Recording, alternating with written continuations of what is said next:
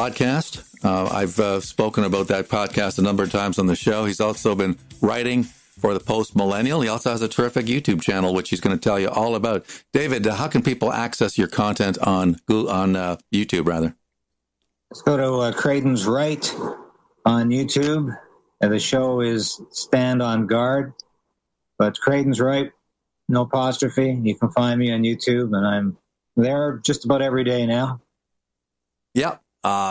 Doing the good fight, fighting the good fight. Let's start off with this intro to a story on CTV. This was posted by Rowan the Stallion. CTV News, doing its part to contribute to an extreme uptick in anti-Semitism, watches the anchor over there deliberately misrepresents an entirely peaceful rally for the Jewish people as a rally for support. But it wasn't just that. Let's listen. In Ottawa, thousands of Jewish Canadians rallied on Parliament Hill in support of the war, while inside Parliament, Palestinian Canadians made a plea for help. Here's CTV's Judy Trin. Yeah, so here you are, those warlike Jews and Israel supporters, and those poor Palestinians begging for help. It's a little more complicated that they weren't begging for help on October the 7th when they were slaughtering 12 or 1,300 people in Gaza at a music festival. David, does that smell to you a little bit? Well, I noticed that the Israeli supporters are outside, the Palestinian supporters are inside. I've seen a double standard towards these protests because there have been so many of these. And I don't necessarily want to say they're Palestinian supporters, but they're Antifa, they're extremists, they're Islamicists. They are actually occupying MPs' offices, and they're taking over. And there's been no arrests, and there's been no even disagreement in the media about this. And I don't know if the people yesterday in front of Parliament Hill, I wasn't able to be there, largely because of the weather out here. But I don't know if those people were supporting the war as much as they were supporting Jews around the world and opposing anti-Semitism and supporting Israel in the way they can, because it's the way they phrase it. They're trying to intimate that this pro-Israel rally is a pro-war rally. And I really dislike the double standard that has grown up around these protests. But as I said from the beginning, I want this war over, and I want this stupid street fighting to end, because nobody's benefiting except identity politics and Justin Trudeau. And I'm sick of this. The anti-Semitism, the cries of Islamophobia. I want religious unity in this country so we can focus on the issues that really matter, such as going after gender ideology, such as stopping LGBT agendas, stopping Pride season. I want to return to that. I'm sick of these damn protests in the streets, and I'm sick about arguing about a foreign war. Yeah, I mean, when you consider some of the vile rhetoric that we've been hearing in these pro-Palestinian, I want to say pro-Hamas protests in Toronto, it doesn't ring true when CTV portrays these helpless Palestinians begging the government for help while you've got these warmongering Israelis outside. I mean, I've heard audio from that rally. I wasn't there either, but it sounds like there was a lot more singing and dancing than there was demanding for blood. So, I don't know. Are they that, unaware of what they're doing over there these days? I worked at CTV for years, and I've never seen anything like it. I mean, I'm embarrassed for those people right now. But let's talk about your post earlier about the assisted suicide program. You said assisted suicide capital of the world, Canada, is deliberately hiding numbers of people dying from MAiD. That's the name of the program, euthanasia program. Talk a little bit about that. Well, I just got wind of this yesterday, and I'm asking Statistics Canada today whether or not they're fudging the numbers from here on forth, or if they've been fudging the numbers up till now. Because what Stats Can is saying in their post on X is that they're no longer, or they have no longer been, reporting medical assistance in suicide deaths as suicides. They're reporting them with any medical condition connected with these people asking for suicide. So it's kind of the reverse of what happened during the COVID-19 pandemic. You went to a hospital in a car crash, you had any sign of COVID, died of COVID. We had that sort of nonsense going on with COVID. Everybody was dying of COVID. Didn't matter if you had a heart attack, died of cancer, or whatever. Now, with the medical assistance in dying program, they're saying you died of anything but assisted suicide. If you went there because you were depressed, if you went there because you were impoverished, if you went there because you were dying of cancer, well, that's the reason you died. It's not because a doctor assisted you in killing yourself. Now, this is just downright mendacious. These are lying numbers. At least the government of Canada seems to have enough moxie to admit they're lying about the numbers, and they put them on their website. But that doesn't make it acceptable. I want to know, have they been lying about the numbers? In 2022, we had 13,200 people die of medical assistance and dying, of euthanasia in Canada. The prior year, 10,000. The numbers are not up for this year because it's not over yet. But it's certainly going to be something like 15,000, the way things are going. It's escalating every year. That means over 35,000 people have died from euthanasia in Canada. My question is, are they fudging the numbers in the past? Are these numbers not accurate?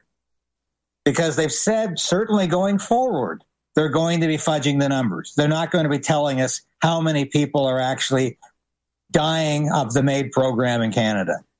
Sure, I'm sure the Trudeau government doesn't want Canadians to know that Canada is the medical-assisted suicide capital of the world, that people are literally flying to Canada to die, that this is the place where you can commit suicide with the assistance of a doctor, and it's all legal. And the eligibility requirements, as the government has the nerve to frame it, is expanding every year. As of April, mental health will be part of the criteria. And mental health, the definition of that is expanding to include drug addicts, alcoholics, anybody who might be deemed not to be quite all there. And this is outrageous, absolutely outrageous. Yeah, and the government sees nothing wrong with it by the looks of it, because they appear to be, to your point, expanding the program. I know somebody who may qualify due to a gambling addiction. And you really have to shake your head. I mean, at some point, it begins to look like the government would rather have you die than to spend hundreds of thousands of dollars on your care and your treatment under whatever disease you suffer from. There was this post by Wiretap Media: the expansion of MAiD, this program for people suffering from mental illness, is closely aligned with the Nazi eugenics program, and it's become hard to believe that Carolyn Bennett wasn't saying the quiet part out loud. Here's a minister, one of the Trudeau insiders here. What did she have to say? Let's listen. Totally irresponsible for the leader of the opposition to misrepresent what this means. All of the assessors and providers for MAiD are purposely trained to eliminate people that are suicidal. Well, you could take that two ways. Eliminating people who are suicidal, meaning what? Give them a pill? Put them under so they never wake up again? I mean, eliminate people that are suicidal. Are purposely trained to eliminate people that are suicidal. I don't know if that's a poor choice of words there, but sounds like she wanted to eliminate people who are suicidal, mening get rid of them because they're costing us money. Yeah, she could have said liquidate, and that's exactly what it's all about. But what else bothers me is that, yes, when you expand it to include drug addicts and people with addiction, it's eugenics. It's not just euthanasia. It's eugenics. You're getting rid of people that you don't think are just quite right for your society. Let's get rid of these people. They're a little bit of an embarrassment. Get rid of them. And I'm sure half of them really don't want to commit suicide. So this becomes increasingly problematic. But what really bothers me about fudging the numbers and pretending people aren't dying of assisted suicide, but something else, that's exactly what Nazi Germany did with their euthanasia program.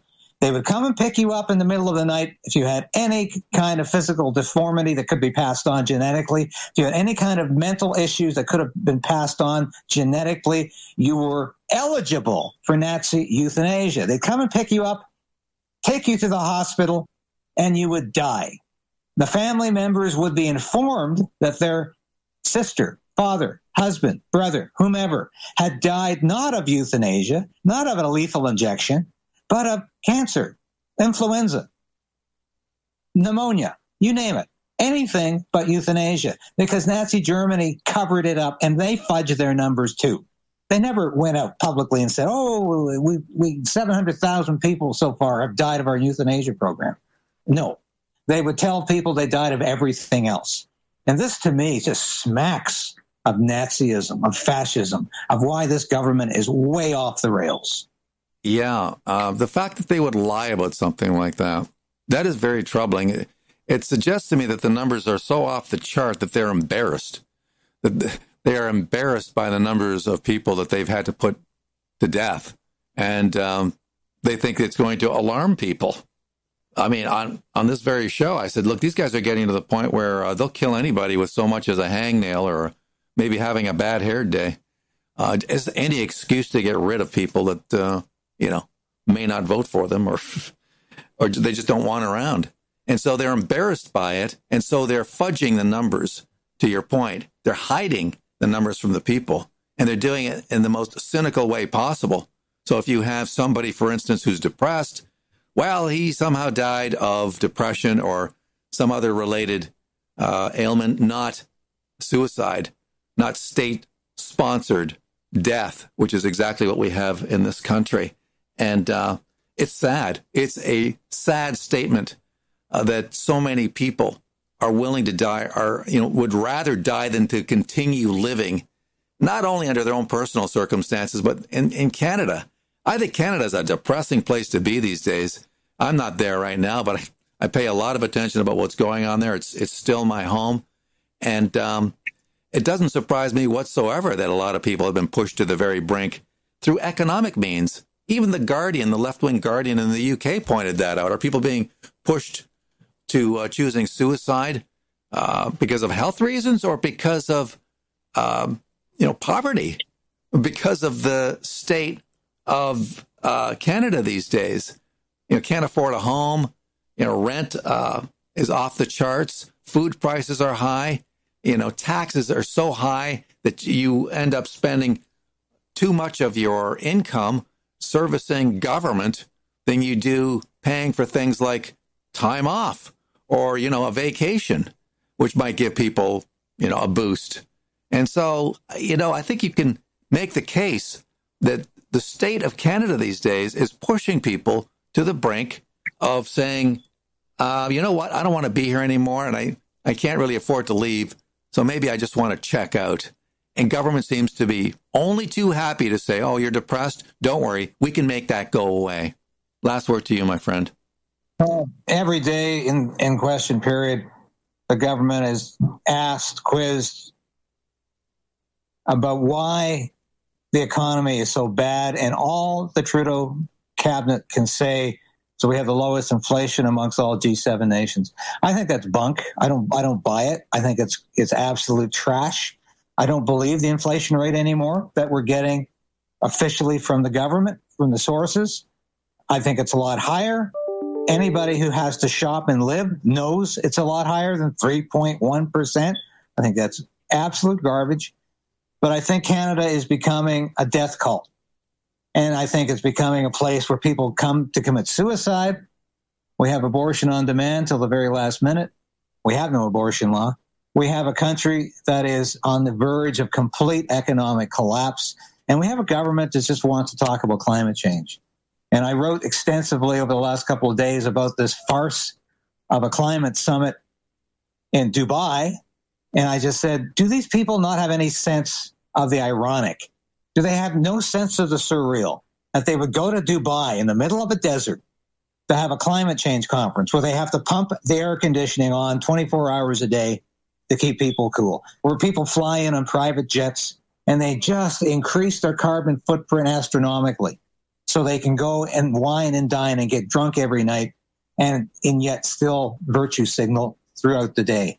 This is so outrageous. This is so bad. Thank God yesterday, I don't know if you saw it, but we had one of the organizers of this event stand up and say, the science is not behind your absurd contention that we have to eliminate fossil fuels by 2030. And he just totally put this conference on its edge, totally undermined it, totally destroyed it. And he doubled down on his words the following day. So these hypocrites who wine and dine themselves and say everybody else has to sacrifice, everybody else has to be impoverished for the god of climate change, are being shamed internationally right now. In front of the whole world, they can see what hypocrites these people are, how shameless these elites are, but they are finally being shamed.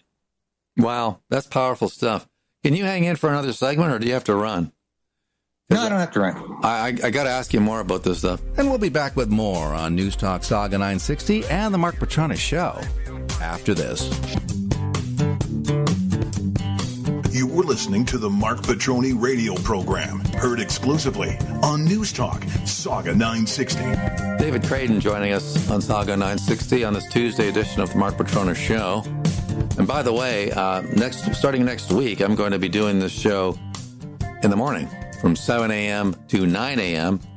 And so I hope you're an early riser there, David, because we're going to need you to come on every now and again. I want to bring as many of our guests, even those who prefer to sleep in like me, to take part in that morning show. So I know people love having you on. And anyway, it'll be fun if you can take part in the morning show.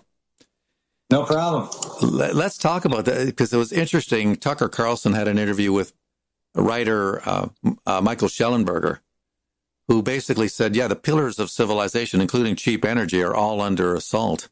And to your point in the previous segment, that was admitted to at the summit itself by, of all people, Sultan Al-Jaber. Mind you, we are talking about somebody who probably makes a good chunk of his cash from the oil sector in one way or not. But this is at the COP28 climate summit, where, of course, many people taking part flew there on their jets, on their own private jets. People like John Kerry and people like King Charles, the very rich elites. And Schellenberger says, these people aren't even pretending to care about the working class. They're not even pretending to care about those who are not part of their little club. And getting back to that quote by Sultan Al-Jaber, there is no science out there or no scenario out there that says the phase out of fossil fuel is what's going to achieve a 1.5 Celsius, increase in warming, warning that their fossil fuel policies would take the world back to caves. Well, I'm starting to wonder if some of these elites want to push us into caves. I mean, they must understand. They can't be that stupid to understand that if you take away coal, you take away natural gas, you take away nuclear energy, and force people to rely on wind and solar, a lot of people are going to die because those sources of energy are simply not reliable enough to ensure that we can stay home and warm in a place like Canada, the coldest nation on earth. What do you make of this? When I was listening to these words of the Sultan Al-Jaber, I said, finally, somebody's got the guts to talk the truth at one of these farcical COP conferences, these conference of partners that they have every year, where all of these hypocrites get together and talk about how you and I are going to sacrifice, how you and I are going to get poorer so they can continue to jet set around the world, wine and dine each other, and have a great time talking about this issue and virtue signaling all during the day. And I said, thank God for this Sultan who says, this is BS.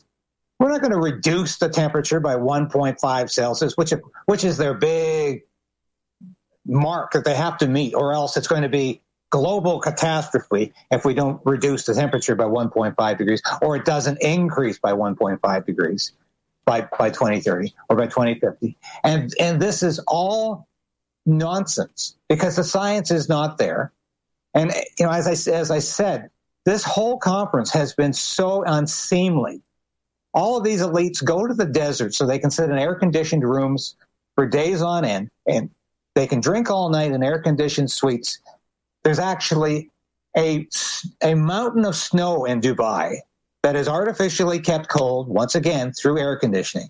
These people all arrive there in private jet because of security reasons. They are burning a huge carbon footprint in the process of just attending this conference, and they see nothing hypocritical about this. So thank God somebody at the conference said this is all nonsense. What are we here for? Why are we discussing this? And I saw an interview with the former Irish Prime Minister talking to the Sultan, and she was lecturing him on how he better get out there front and center and say, this is an emergency. This is urgent. You'd better act now, folks, or else it's all over. And he just dismissed her. And he just said, you don't have the science to make this contention. And I'm not going to go out there and say this. And she looked increasingly angry that this stupid Arab couldn't get it. He just wasn't going to play the game. And this is the inherent racism and the inherent absolute contempt that these elites have for everybody outside their little circle. Because these globalist elites from North America and Europe want to impose their values, they want to impose their agenda on the rest of the world, and they had better damn well like it. Yeah. And the developed world has made up their mind what it's going to do, and the underdeveloped world or the undeveloped world had better take it and like it. And they better stay poor because we're fighting for climate change here, folks. And that's all that matters. And it is interesting. I want to hear a little bit of Schellenberg's interview, or Tucker Carlson's interview with Schellenberg, because he says, look, the mask is completely off now. You've got half-demented 80-year-olds yelling about things that they don't understand. I'm talking to you there, John Kerry. And they don't care whether you agree with it or not. You're going along with what they say. They're increasingly hyperventilating about climate, but it's really about control. Let's listen. There's so many interesting threads here. I mean, one is that the rest of the world is ignoring it, and they pay lip service to it, and they're happy to sign treaties that they ignore or that have carve-outs for their behavior. But it really is an Anglosphere thing. It's a Western religion. It's only the United States, Canada, Great Britain, New Zealand, Australia who really believe, and Germany maybe, really believe this nonsense. And China and India are like, we've got 1 billion people here. We have to feed them. They don't care. Yeah, that's right. And there's a financial element here, obviously, too, where the largest donor to the Democratic Party, George Soros, but also Michael Bloomberg, and a whole set of other oligarchs have a strong interest in keeping energy scarce. I think that's what is a big driver of this. Yes. That's why they want to shut down nuclear plants, coal plants. They want to stifle natural gas production. And they want us to use weather-dependent, energy dilute, primitive sources of energy, so-called renewables that are actually anything other than renewable. And these are technologies that require 300 to 900 times more land than natural gas or nuclear plants, and that keep energy expensive and scarce so that they can control the energy markets around the world.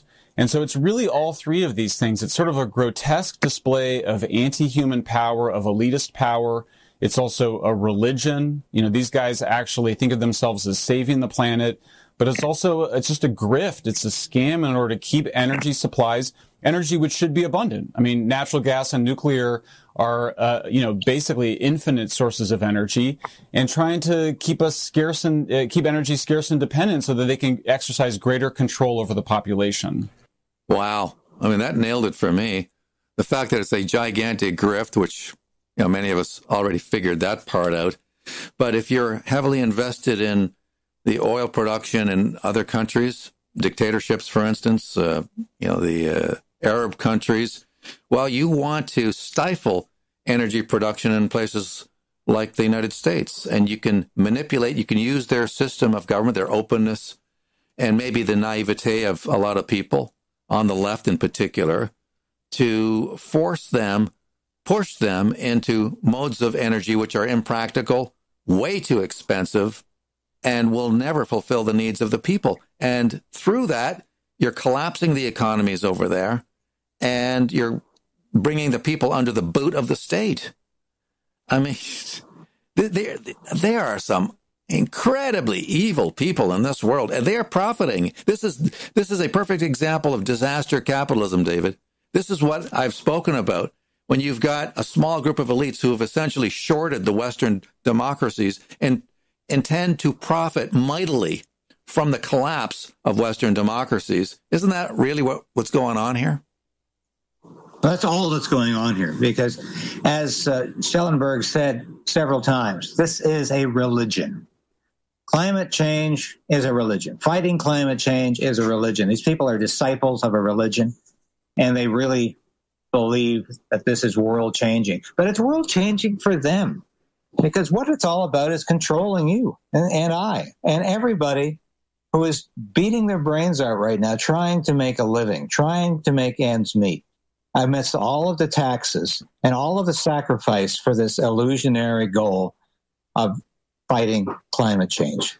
And it's interesting to me when you see the vocabulary, when you see the talking points, it's identical, whether it's Canada, whether it's Ireland, whether it's Germany, whether it's the UK, they're all saying the same thing. They're all reading the same talking points. They're all reading the same script.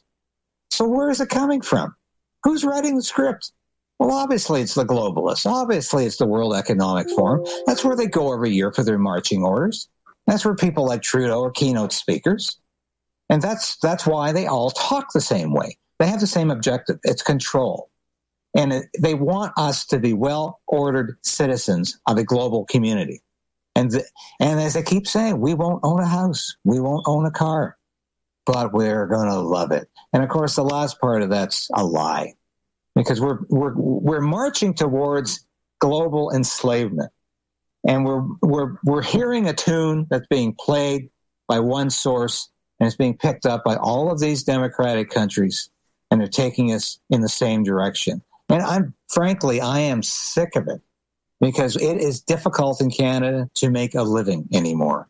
You really have to be making $200,000 a year as a family to make ends meet in the way that 100,000 did 5 years ago.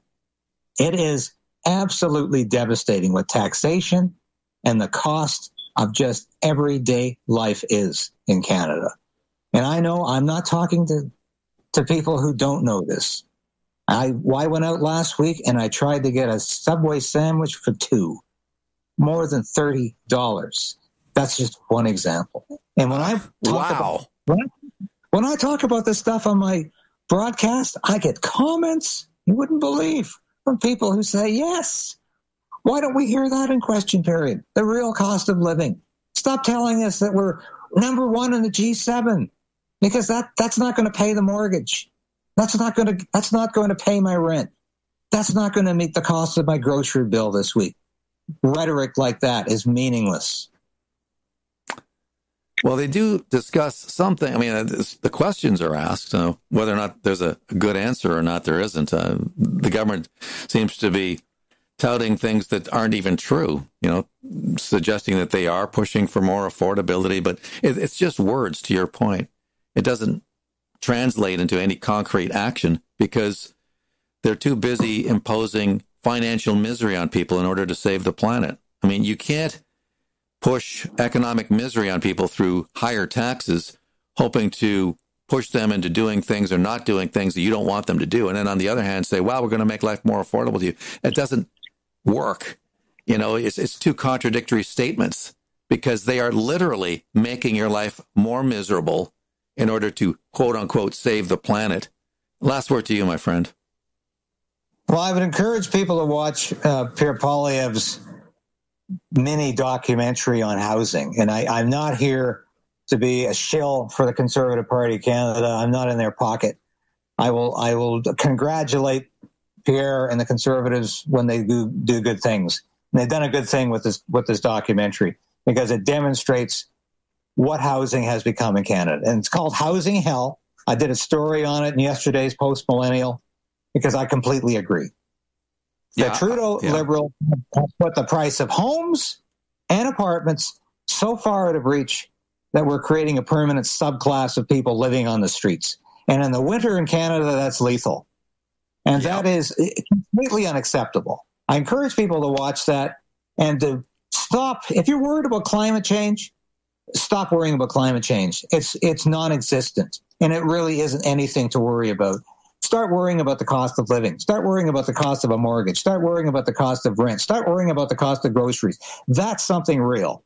And that's something Canadians need to worry about. And with the latest poll saying 72% of Canadians want Justin Trudeau out of there, not only as Prime Minister, but Liberal leader, I think that message is finally sinking in. Well, I hope so. He needs to take that walk in the snow. David, thank you so much for coming on the show. Always a great pleasure. Same here, Mark. Always a pleasure. David Crayden. Let's take a break. Back with more on Newstalk Saga 960, the Marc Patrone Show after this. Hi, this is David Crayden from Crayden's Right and Stand on Guard. Join the resistance. Resolve to resist. Become a member of this station. I've been practicing journalism in one form or another for over 30 years. I've worked in print, radio, and television for a lot of prestigious publications and media outlets. I was an Armed Forces Public Affairs officer. I worked in Parliament Hill. I know how Ottawa works, and I know how corrupt the federal government can be. But you can play a part in opposing Justin Trudeau's government and Justin Trudeau's plans for Canada.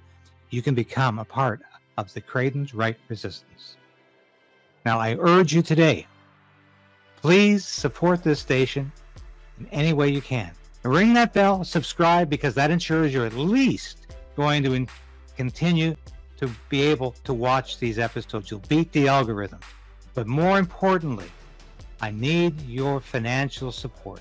I hate to ask, but that's what I'm doing. I made a decision to pursue independent media because I believed it was the best possible route for me to take as a journalist and as a concerned citizen of Canada. So you can become a part of that. And at only $5, you can become a part of that on YouTube, on Substack, and with Buy Me a Coffee, a one-time donation. But I need your support. And from the bottom of my heart, I thank you. If you've already done that, if you're already supporting the station, thank you. But if you haven't, make that decision today